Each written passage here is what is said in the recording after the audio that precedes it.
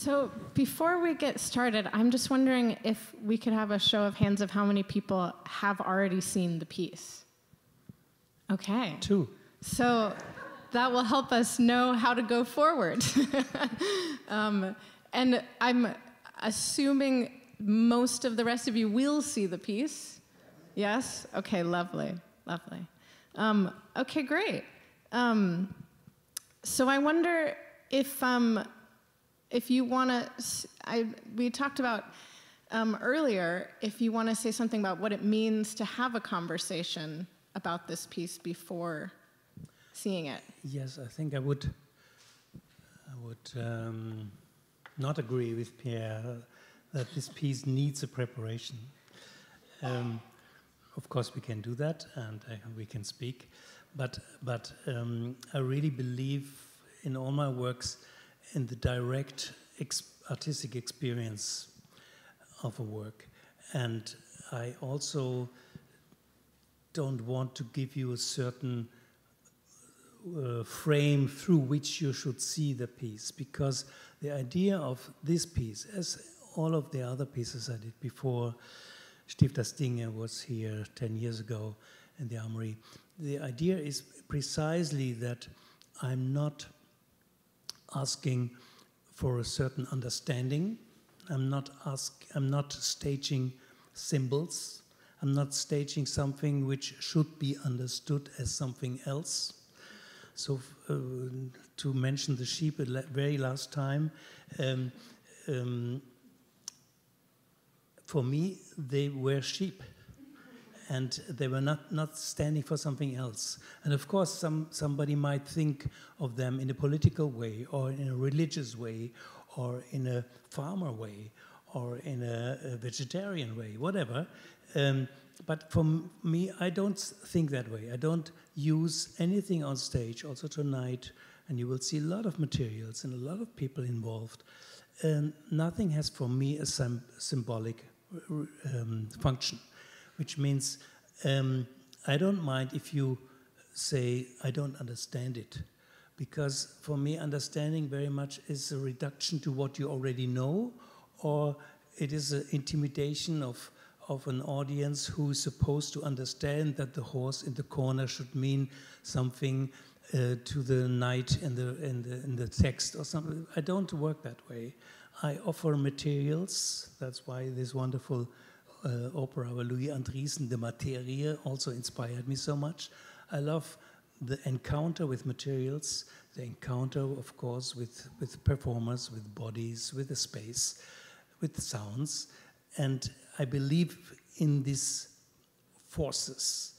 And I think that these forces might have a completely different effect on you individually.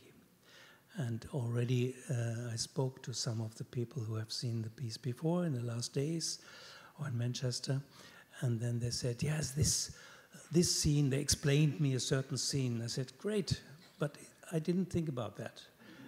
But I love it, and they are right. And so, of course, I have things in mind. We might speak about it now, but I never occupy a meaning. I never occupy the center of a piece. I surround topics with my materials, with the materials I'm working with. I surround them, but I don't occupy the center of how to make sense of it. Sorry that it took so long. No, it's good.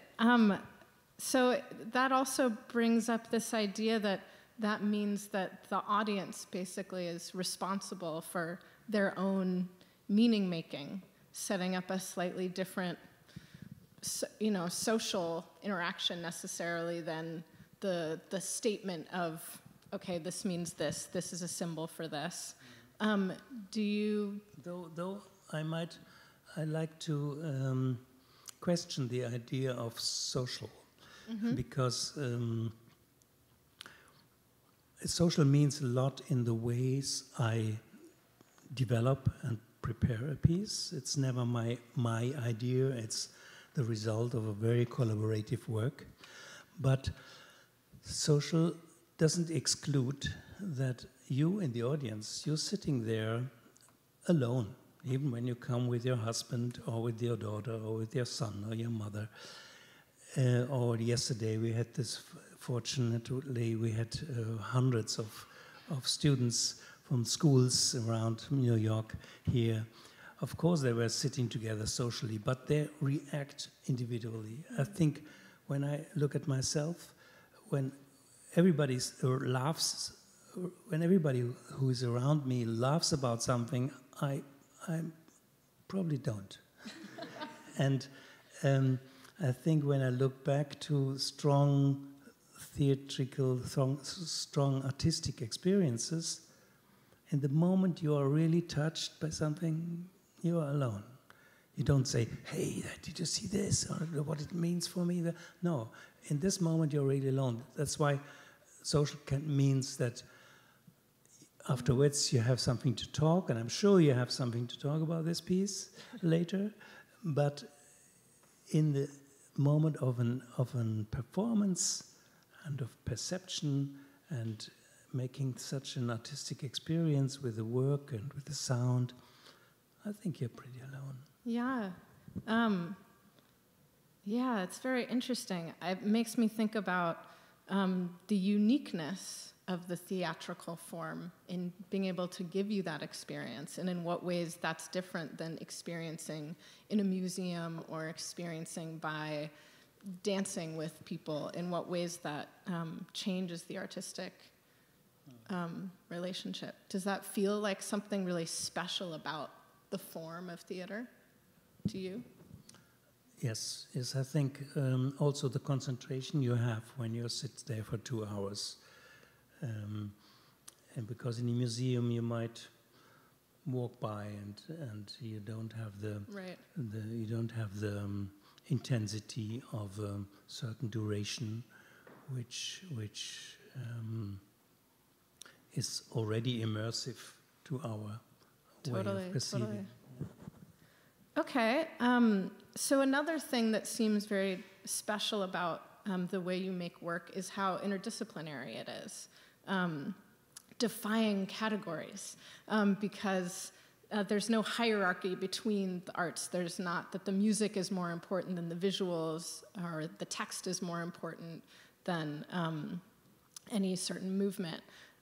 So I was just wondering if you could talk about that aspect of it, and if you see that as relating to how meaning is constructed individually in people, and that, dare I say, democratic way of handling things. Yes, you could say that. I'm not a traditional director, but I think when you have, I think we will easily agree, Pierre, who works a lot with opera, when you have to stage an existing work, they have quite a line of hierarchies. Yeah. You have the composer has already got a libretto, which was first, and he composed, and then the director is working with it. So there is certain lines which are more important than others, or which just be there from the beginning, and this means a lot, being there from the beginning. Yeah. It means that those things who are there at the first place, like the libretto in an opera, is structuring everything. And I believe strictly that we can only change the performing arts, or opera, theater, when we change the structure.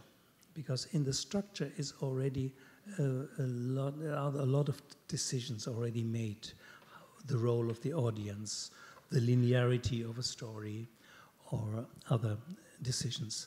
And I believe that we need to change the structure, and that is why I always, with all my works, I start with everything at the same time. Of course, I have a certain period of conceptual work before. For example, here it was a book which inspired me to start this work. But when I start to work on stage, or when I start to speak with my team, I start with everything at the same time. And when I started this piece, I made a very early decision to work with dancers instead of actors or performers. And this is new for you? It was new for me because I'm not a choreographer. Mm-hmm. But I told them, I'm not a choreographer, I'm sorry. But I give you stuff to work with. And I gave the dancers a lot of materials. And I was interested in the encounter between the dancers and those materials. Mm-hmm. Because usually when you see dance performance, this has many reasons, but the dancers are the subjects on stage. They show you what they can do. They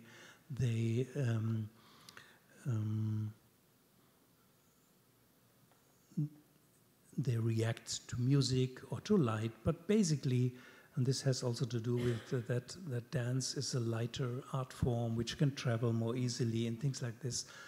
Usually, dancers are the subjects on stage, and I wanted them to be in encounter with other forces. Mm-hmm. So I gave them materials.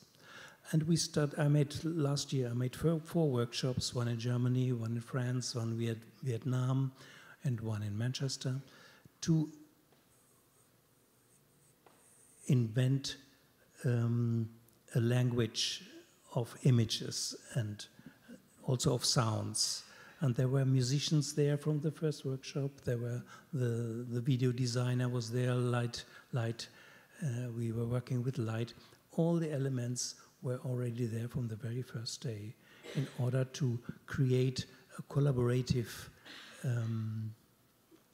practice, which is not just following my idea, but which is a result of many voices who are part of this process. Yeah, totally.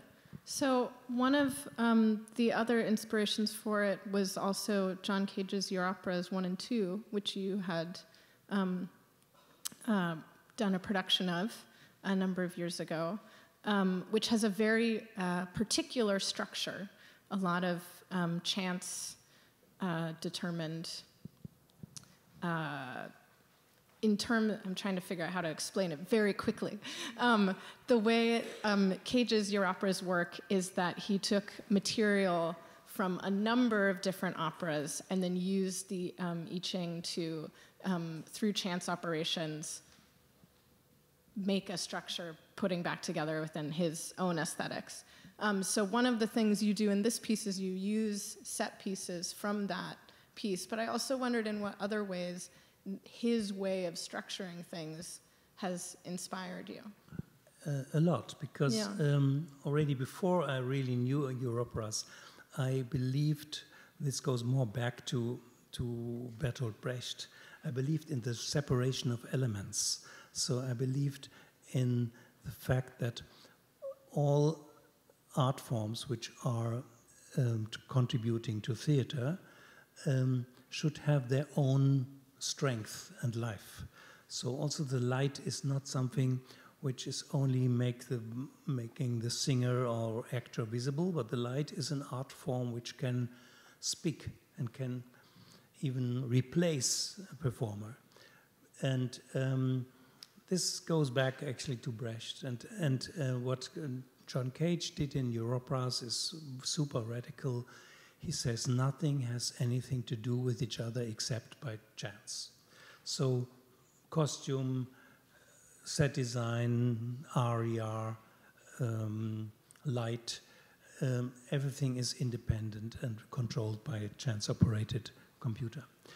And what I like, and I think this sentence, that nothing is connected except by chance, less radical as in John Cage's concept, but this is something which is shining through this production as well, because to make conscious connections means to produce a meaning. And I always mistrust that. I mistrust it when other directors want to show me what they think of the world, and I mistrust myself.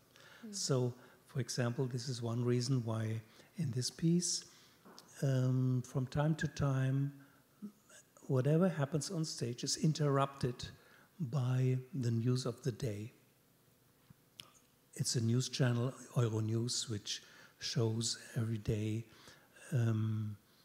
uncommented, unmoderated news footage. And so you hear voices, you see something what's happening, you see the city where it's happening, or the country, the date where it's from, but you don't know really what's going on. You have to make your mind. You have to make sense of what you see and what you hear.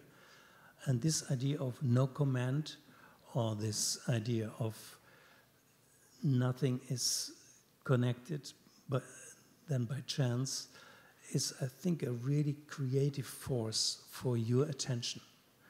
And that's why I use it in this piece very strongly. Yeah, it's hard to imagine that form happening in American news. Just we just see it when no one is telling us what it means. Yeah. That was a very often comment which I heard to this piece I showed in the Armory 10 years ago, Stift das Dinge, because there's really nobody on stage. It was this piece only with pianos and water and fog and ice and rain and stones and things. And a lot of people came to me after the piece and they said, finally nobody on stage to tell me what to think. And I thought it was a great compliment. And I tried to make somebody who saw an early rehearsal of this piece, he said, that's a bit like this other piece with humans, but still with the freedom of what you think about it. Yeah. So I would love to hear more about that process of starting in the room of that first workshop where you had musicians, you had dancers. Also, what collaborators have been with you since the very beginning of the project? Because my understanding is that the musicians and the dancers that we see here are not necessarily the people you were working with on the workshops. No, I worked with them, but not on all workshops. Okay. Like all the dancers you see, except one, were already a result of a call which I made last year in Germany. And it was supposed to be a casting.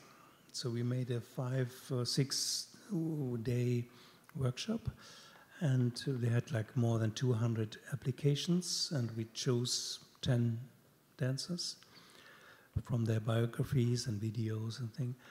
And it was supposed to be a casting, and after 2 days I thought, wow, they work so well with each other, and they didn't know each other before.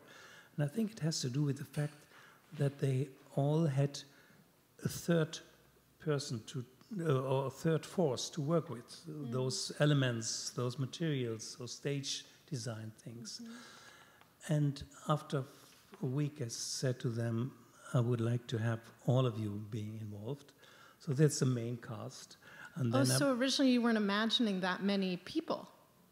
Yes, I imagined 10 people. Oh, okay. And then I invited also one of the Vietnamese dancers whom I met in Hanoi in my workshop, and I invited 4 of the French musicians whom I met in the workshop in Paris. And so I had a story with everybody before we came to Manchester. So had the musicians worked together before? Were they used to playing together? No, but we had one workshop in Paris for 1 week. And then in prior workshops, as you were developing the piece, you didn't necessarily have these musicians or these instruments, correct? I had other musicians and other instruments, yes. also the sax player, he was on the first workshop already. So it's an experience from these workshops. Yeah. Who is now on stage? Yeah, yeah. So it makes me wonder how essential, for instance, this instrumentation is. It is a very weird instrumentation. Oh yeah, maybe we should talk about what it is. Yeah, because it's there are 5 musicians, and I love to think of it as what art history calls anachronic, which means when there's more time zones, not anachronistic, that's a different thing, but anachronic means when there's more time zones communicating with each other in one piece of art. And this is here as well visually happening, because you see opera stage designs from the 17th century and of course also from the 20th century. But you have also 5 instruments which come from a different period. Like maybe the oldest one, so to speak, is a pipe organ. But at the same time, it's built by the musician who plays the pipe organ. But at the same time, it's played with digital programs. But you have this very medieval instrument in a way. Then you have a saxophone, which was invented in the end of the 19th century. And I think actually the beginning. The beginning of the 19th century? Yeah. Beginning. Wow. In the 1820s, I think. Okay, cool. Not the one we have here on totally. stage, what we have here is obviously, yeah. I mean, especially in the context of New York City, the saxophone is much more known with the history of jazz. But it's interesting, the different periods. And then we have an instrument which was created in the beginning of the 20th century, on the Martineau. It's sort of one of the first synthesizers, which was mainly used by, or famous because of the work of Olivier Messiaen. And you also will hear one piece of Olivier Messiaen. And the soloist, which is playing this instrument in very different improvisational temperatures. She's also a very famous Messiaen soloist. She just came from Russia. She's French, but she came from Russia and performing there other Messiaen pieces. And then we have somebody who's playing digital electronics. It looks like he has a guitar, but don't believe it. Yeah? He used the guitar to treat the electronic sounds and samples and processes in a more complex and richer way.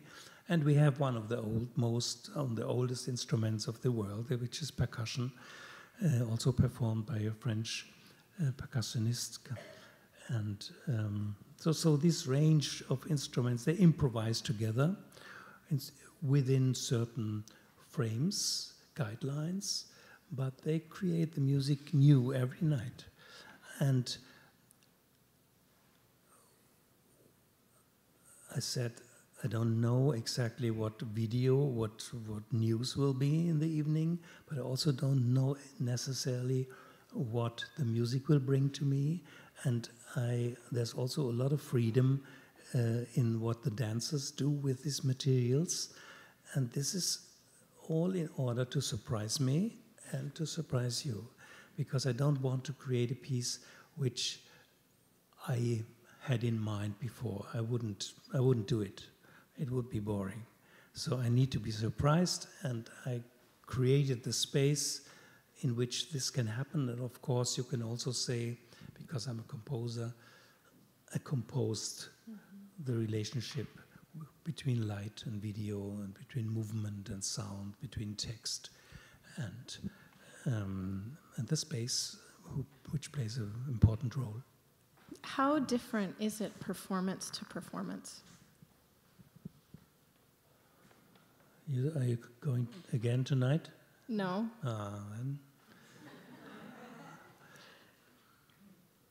Then I would know. It is It is not different on the order of scenes. It is different in the elegance of transitions or in the surprising creativity of what the performers invent every day. Yesterday were a couple of things I've never seen before, though we performed this piece already several times for 2 weeks in Manchester. So they have freedom, and they like to surprise me, and it's happening. Yeah. What is the range of structures in place? For instance, you know that at one point you're going to have a quote from Messiaen, but at another point, are there sections where it's just free improv? Not from the scratch. Yeah, I mean, we have, as I said, we have guidelines. Totally. What are some of the guidelines, just to give us a hint of what that could be? Guideline could be that in one scene only the saxophone player is playing. That's a guideline. And he has this technique of circular breathing, and he's playing over and over again without breathing, which is already an amazing effect. And he has also a very specific technique and aesthetic which he developed in his career, which is also connected with his Sicilian biography.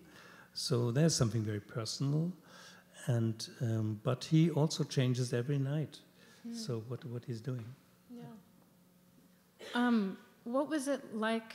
Oh, let's talk about how both for this piece and other pieces, you often make these pieces for unconventional spaces. They're not going in your normal proscenium theater.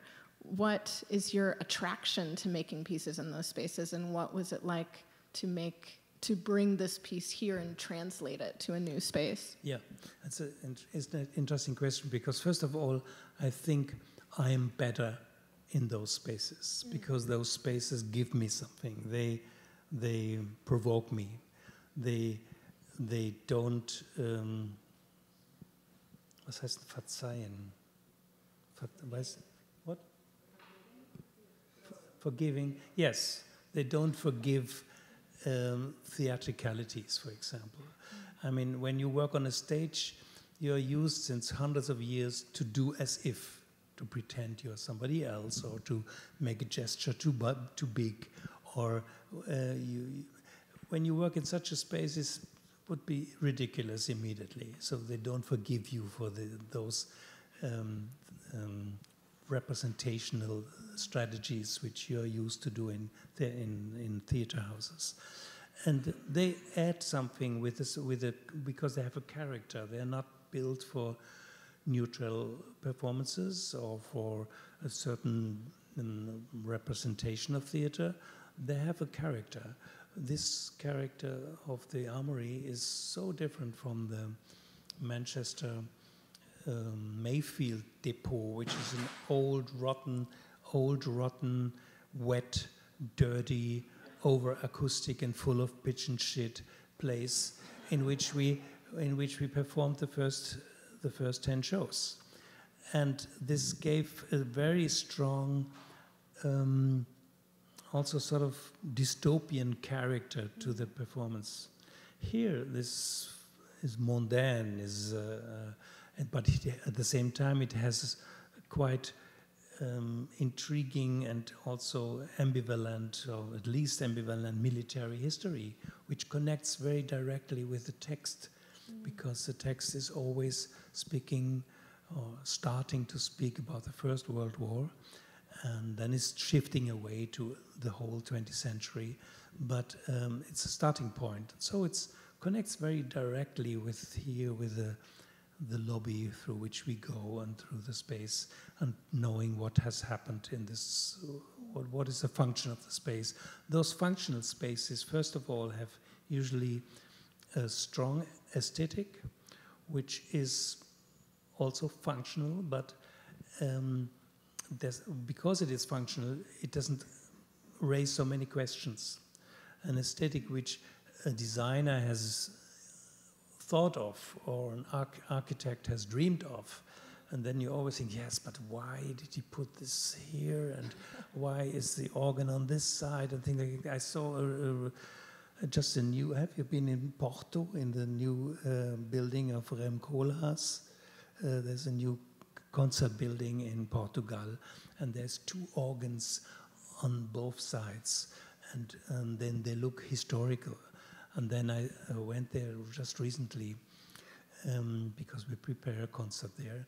And then I said, oh yes, can we use the organ? And it says, no, there's just staffage. It's just because the acoustic guy of this house said, we need something on the wall to stop the reflections. And then the architect said, oh yes, let's make an old Portuguesian organ. And all these things. So, but a functional hall doesn't raise these questions. It doesn't raise the wrong questions.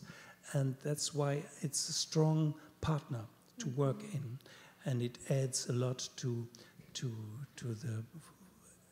and it changes the piece. For example, the production in Manchester was longer, was like 2 hours 40 or 2 hours 45.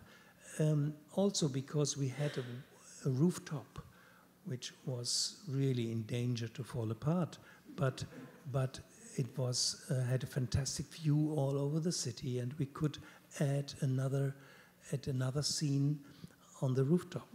We can't do that here. So we changed also for other transition moments. We changed the piece, and now it's like 2 hours 15 or something like this. Yeah.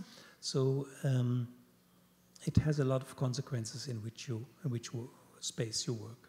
And the work itself is open enough to be open to those changes. Yes.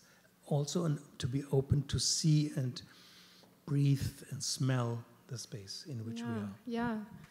Because this piece is so much about Europe, does it feel different doing it here in America? The first word of this book starts with the Americans. So right. It's not really about Europe. It's because we have a complicated relationship. It really starts with the First World War, and this is a worldwide movement, and with a lot of consequences all over the world. And this is also part of the book permanently. So it's called Europeana, but I don't limit it to a European view. Yeah.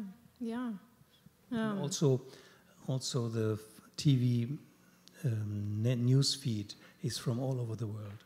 Totally, yeah. I won't say more about that because the piece itself will speak for itself in terms of just so many different ways to think about it. This relationship between geographical space and nationalities and continents and all of these things. We should wrap up, but are there any final things you want to talk about before we get to the show? Anything we didn't hit? There will be future productions, correct? After this one, it'll go back to Germany. Yes, we show it in Germany. It's also another co-production partner is the Ruhr Triennale, and we have an invitation to go to Russia, St. Petersburg, for the Theater Olympics, which is a very interesting theater festival which happens in different countries every 3-4 years. And we also will show in 1 year from now, we'll show this piece in Vienna. So, and I'm very curious how it changed with the spaces, because they have so much character. Yeah, it seems almost as if this is a piece that could just keep going for decades and decades and continue evolving through the changing times. Some members of the audience said it's too short. So it'll be up to you to decide.